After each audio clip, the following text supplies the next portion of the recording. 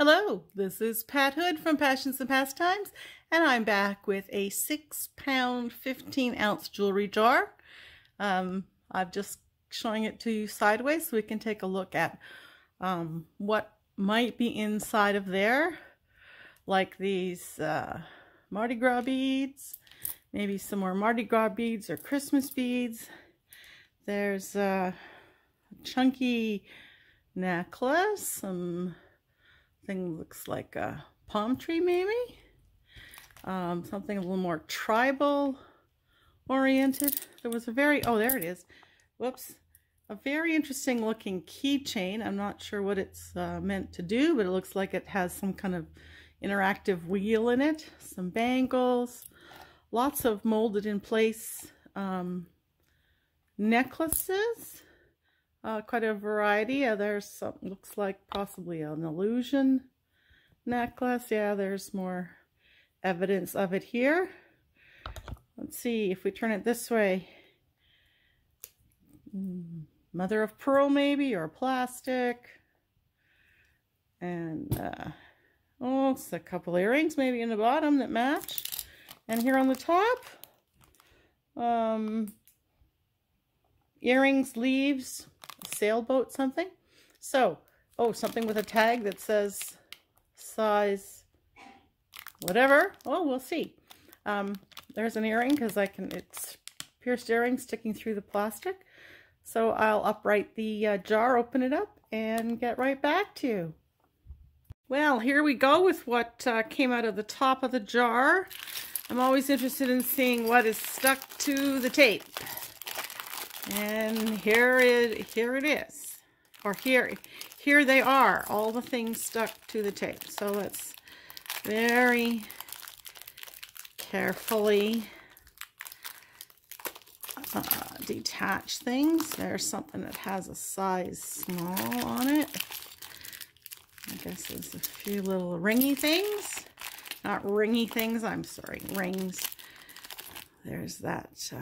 oh, Nova Scotia! Interesting keychain. I kind of like keychains where you can sort of travel to places you haven't been or haven't been lately because of COVID, and reminisce. So this should be enough to get us started. There's a few things with tags on them. Lots of different pieces coming out here. Marcia from our vintage store says, a kid in the candy store. Every time you open a jewelry jar, you never know what you're going to get. So let me straighten out the cloth, and here we get started. So what's this? An earring. I'm going to put it to the side. Oh, a broken piece of glass. And I don't see that it came off my jar. So I'll just have to watch in case it belongs in the jar. Something in the jar. Oh, this is sweet. And I have a little bit of a collection of these. Is that the best it can focus? I guess. Yes. So it's an angel lapel pin. No marking on the back. I love my camera. It's a nice little bit of enamel there. So I will add that to my collection. I don't have an enameled one. Here's an earring. So put that to the side. Oh, well, won't put it to the side because look, here's a pair of pierced earrings. Bling, bling. I don't see any markings on the back, but they are in excellent shape. No missing rhinestones. Oh, those would be fun in an assemblage. You know those trees and flowers and things they make with jewelry? That's a great shape to add in there. Also a nice pair of earrings. So this is very interesting. This knot earring, I have only one of them right now, but I'm focusing on it because I received a pair of sterling silver knot earrings when I graduated from university many years ago. A few decades, not several. Anyway, more than a few decades ago. And I lost one here in the house. Now this came in the jewelry jar.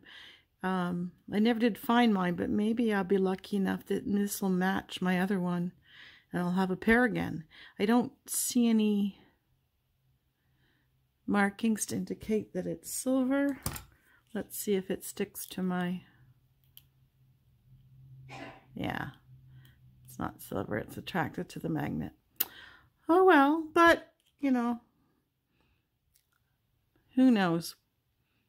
Maybe there'll be a pair in the jar. So, I found this pair of earrings. That's a lovely knot design. Gold tone with sort of a blackish undertone. Pierced earrings. Not marked in any way, but a pair. There were, in that tangle, there was this pair of bright blue earrings in excellent shape. Good size hoops. So, let's see, almost 3 inches. Maybe 2.5. Oh, those, I'd say this color is beach wear, or at least summer wear. But that's a beachy color as far as I'm concerned.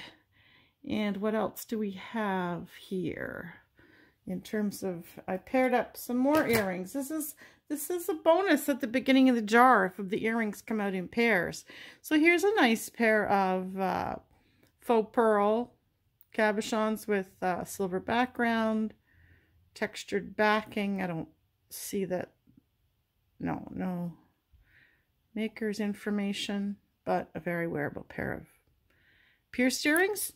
Not very often that we get that many pairs of sort of dressier pierced earrings. Here's a nice pair. Look at that lovely yellow glass cabochon. The rhinestones all around. The outside, the rhinestones are all there.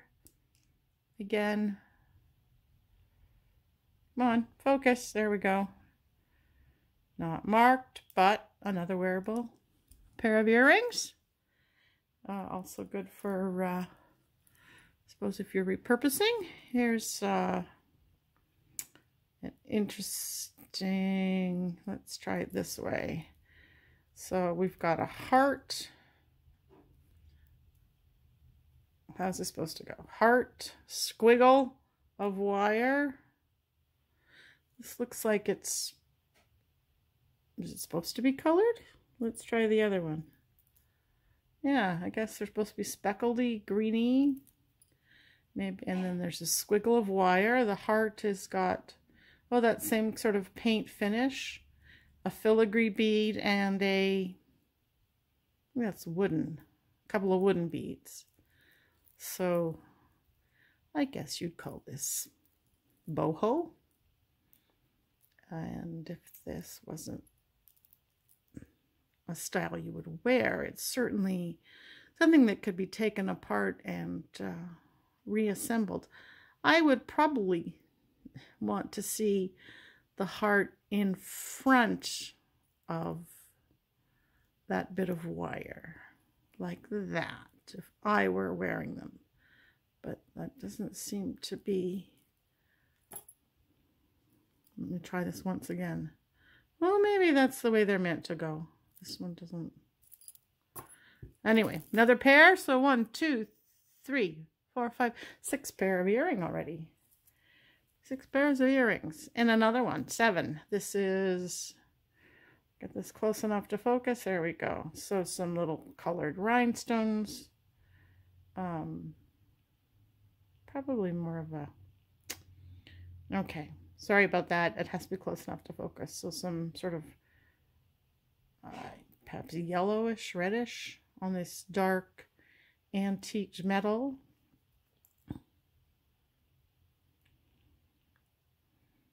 No marking on the back, but another very wearable pair of earrings. You could wear that with all kinds of things. And the rhinestones are all there. Kind of reminds me of my Renaissance Fair costume. There's this little glass pendant. There we go. Look at, there's a little, like a little millefiori bit of cane in the top corner there. Just a simple glue-on bail. So that could be added to a piece of jewelry to make a nice little focal. There's this piece of glass. It's a Hershey's Kiss in black red, and is that a light blue or a gray in there? My husband saw this and said, the Hershey's Kiss is moldy. And I said, no, it's glass. It's decorative. And I guess you could put it on a chain maybe, or add a bail there. I mean, that's the bail. Maybe it's just supposed to sit on a desktop. I'm not sure. What else did we find? Okay, another pair of earrings. These are interesting. Rose. Maybe on the back of my hand, I might see easier. A rose disc, quite large. Again, 2.5 to 3. Yeah, 2.5 inches. But there's the pair. And then we have some odd little bits and pieces. So I haven't seen one of these in a long time. Remember when you used to take these and you would clip them on the back of your dress to pull it in at the waist? So there's some good substantial little, there we go, just faux pearls, but in excellent shape. There's a little string, maybe could be clipped there. And these look like they're in very good shape. You had 2 of these, and you could use them to on the end of your sleeves to clip your gloves so you don't lose them. I lost a glove this past week, one of my favorite leather gloves. It's always, and I traced my steps and didn't recover it. So I'm hoping that it turns up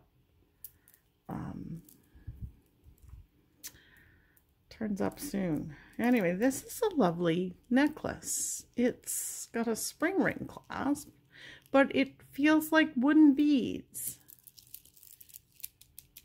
They're not plastic. At least they don't, though they have a paint color on them like plastic, but they feel more like wood to me. I have no way of really testing that. So, I don't know if there's a way to tell.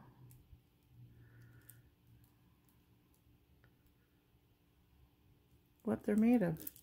But a pretty little thing. Where's my ruler? So about 18 inches. Great. I think I'll save this for my granddaughter, because she'll love to see those little heart beads and so on.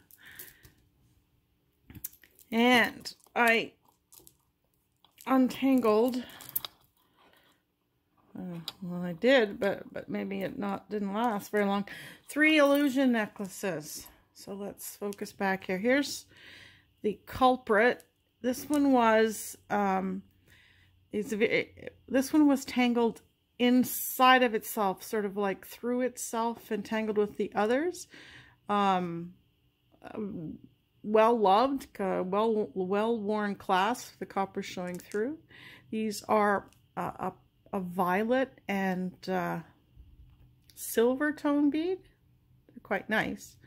And then the black, they're plastic, but it's on this very fine wire, the kind that is the bane of illusion necklaces. It gives illusion necklaces a bad name. So this one will probably be taken apart.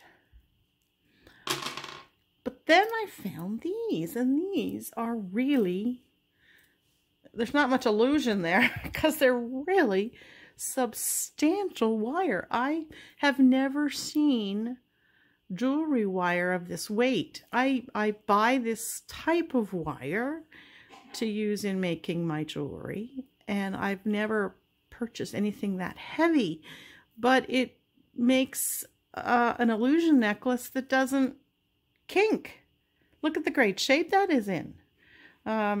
These are nice beads, some faux pearls, some glass pearls, glass, sort of semi-transparent, very nice colors. So it's a shame, it would be a shame to take that apart, because it's actually keeping its shape really well, and you can't, like, the wire is so substantial. So I'm not sure if these are manufactured, if someone made them themselves, because they're pretty straightforward to make. But again, very heavy wire. And then there's this one, and it's the same, different design, not quite as pretty in my estimation as the previous one, but again, the substantial wire, the lovely pearls. These are, rather than the sort of red, gray, white, these are the clear, a very deep purple, or even Merlot, you might call it, and maybe black. But very wearable, nice shine to it. Whoops, there we go. Nice shine, and it's not all out of shape and broken, and it's again the very substantial wire. So I'm not sure if I'm going to take these apart.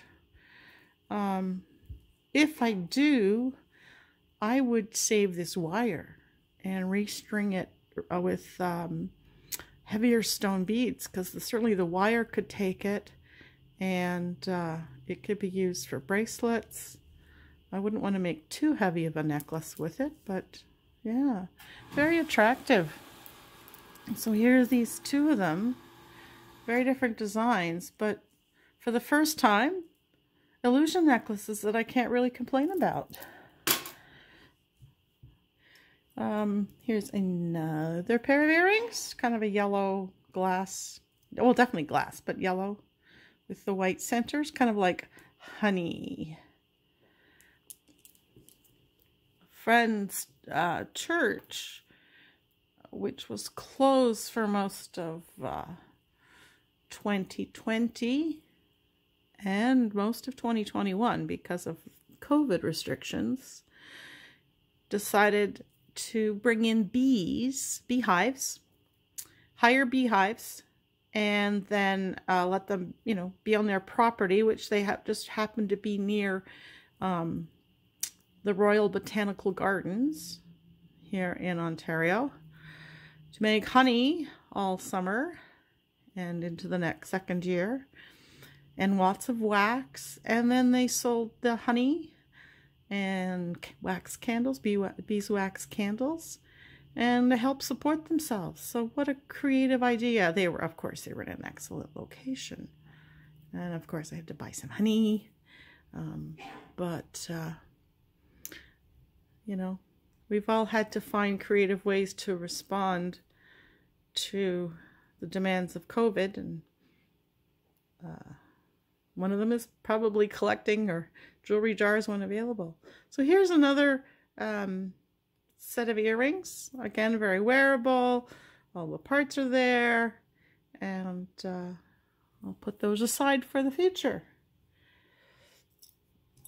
I think this is yet another pair of earrings. I can't believe it. I know some people get lots of single earrings in their jewelry jars, and it can be a disappointment if the earrings are special in any way, or of a nice maker.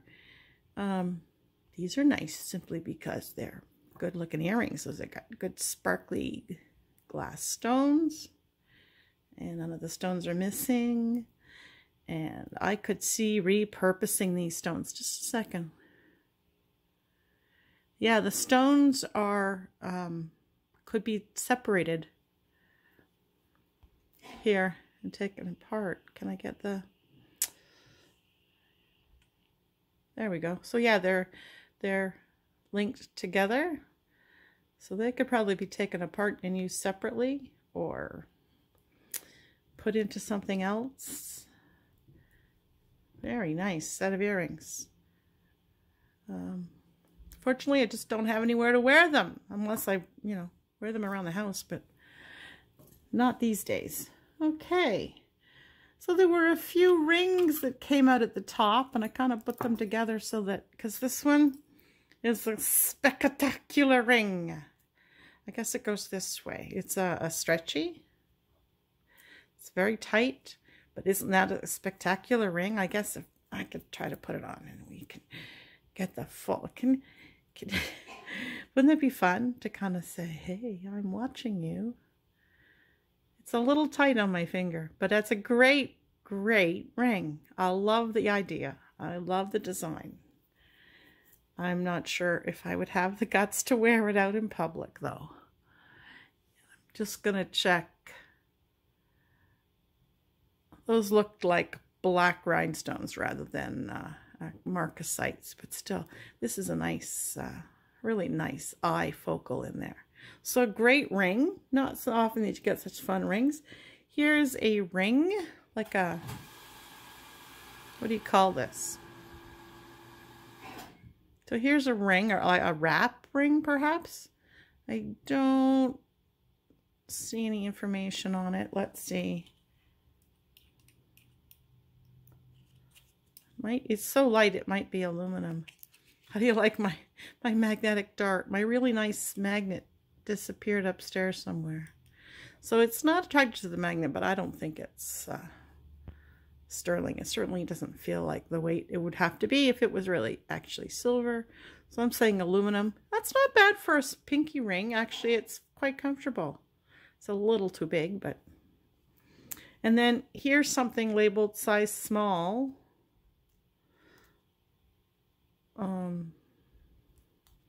I guess this is a double ring. Like goes like that, maybe? Or am I missing the point? Somebody tell me, please. Yeah,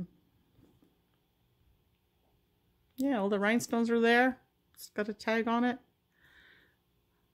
I would have probably thought it was a scarf slide if it didn't have the size small on it. You know, you stick your scarf through it and your scarf...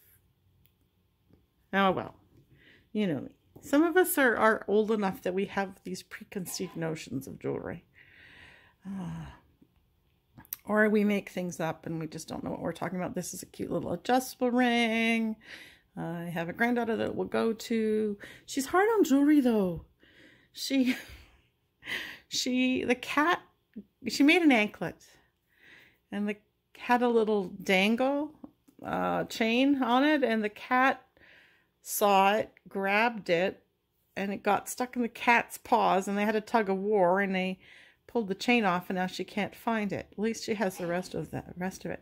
This is kind of cool. I like the colors. It's only going to fit on that finger. It's not going to get anywhere else. But hey, that's pretty cool. Yellow, green, clear, plastic, molded. Very nice. I like the colors. Nice and bright and sunny in these winter days. So that was 5 rings, and all those sets of earrings that came out of this jewelry jar so far. A few more pieces, and then we'll have to take a break for part 2, I think. So this is a brand new piece on the card, and I can tell just by the way it is labeled that this is a dollar store item, and no surprise, made in China. It's a stretchy bracelet with plastic sort of rhinestone encrusted beads and some plastic clear beads. So I can pass that on.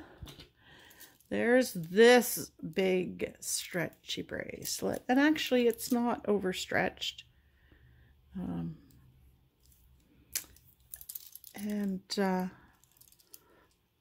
Oh, it's sections. So these are, if you took it apart, you could use each of these different sections to create some kind of thing, but actually it's pretty nice, very wearable, I think. You might notice I'm wearing 2, what do you call them? Fitness bands. This is a Fitbit Flex 2 that I got in a jewelry jar, and the only thing that was missing was the charge cord, and there was a free shipping event for a reputable store, and I got the charger for $1.08 Canadian, shipped directly to me. So the thing works perfectly. I've just been wearing it for a day and the band is irritating me, so I probably won't wear that long term, but it has lots of options of things you can track. I haven't figured out how to get it to track sleep yet. This is something I picked up during a jewelry sale. This is called a Misfit Shine. Misfit's the company, and Fossil Group owns it. It shows me the time, and it shows me my progress in terms of my activity level for the day. So there's the time, 20 after 10, and I'm only halfway through excuse me, only halfway through the amount of walking or activity that I want to do for the day so far. It also tracks sleep. And you can track all kinds of things. I like this one better than the Fitbit because I know I can tell the time. And this one's very comfortable. I've been wearing it for a week now. And except for this, I was wearing the Fitbit here and it kind of made me red. I think this is going to win as the watch fitness tracker. And this is going to, I don't know, going to try to buy a new band for it maybe. That enough aside, let's get back to the jewelry. So here's a watch that was in the top of the jar, and it's, there it goes. You can see it's a Roots watch. It's not running right now, but most of the time you get a watch in jewelry jar, it just needs a new battery. So I'll attempt to do that. It could use a clean. It's a nice attractive bracelet though, silver tone. Interesting. And there was a hair clip. You can focus it back down. It's got a nice design, a nice chain design on the top. It looks like in great shape. No hair sticking out of it, so that's a bonus. There is this bracelet. Oh, it's a toggle. Okay, I was trying to figure out how this actually worked. I mean, I could see that this was the center. This is, doesn't feel like real leather. Let me check. No, it's not real leather. It's just imitation leather, but it's in excellent shape.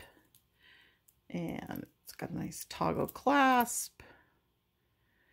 So on the right person, this would be a very nice bracelet. And do we have anything else? Oh, I can, this necklace. This is also something that was, I had to detangle. And of course now I'm holding it the wrong way. Oh, okay. So here there's a lobster claw clasp. It's a single chain, silver chain here, to these two stations that are identical, except the beads are slightly different color. And then it goes from here to two chains. It's hard to show this, but so the center chain is the shorter, and it has all these little things dangling from it, a locket, a heart, a plastic bead on a chain, a couple more plastic beads on chains. And then the second has just this metal sort of hammered and painted heart. The problem, I'm not sure if you can see this. I'm going to undo the lobster claw clasp because I think it'll be easier to show you the issue with this. So when you get it hanging, there we go. You can kind of see this center part is uneven. You take my word for it. I've got these two kind of at the same height, and it's not balanced. So I don't know if it came apart and somebody reassembled these center pieces differently, or if there's a piece missing. This side is definitely too lightweight for the other parts that are hanging on there. And so I would take that apart and hang everything so that it was weight balanced, so that when you wore it, it didn't all hang to one side and look like you were lopsided, even if you really are lopsided. So there, you can see how they all just hang to the side. And I'm not, I'm not accentuating the problem. It's a real problem. but it's, you know, it's kind of one of those everyday, lightweight, very inexpensive pieces of jewelry. So could be why they got rid of it, that it just didn't hang right. Well, some really interesting pieces so far from this jar, and I think that this ring is pretty stellar. You know, lots of bling and lots of pairs of earrings. This is my favorite piece, and it was just happened to be one of the first pieces that came out of the jar. And I like a lot of these earrings. They're very attractive. I'm not sure if how many I would wear, but I think I'll end up doing something with quite a few of them with the pairs. So I hope you've enjoyed this venture into the jewelry jar. It was 6 pounds 15 ounces, so we'll have to see how much the jar weighs when we're done. We might end up with 5 pounds of jewelry, I'm going to estimate, because the last time I had a jar of that shape, the jar weighed what, 1 pound 13. So who knows? It's all great fun. Bye for now. Take care, and we'll see you soon.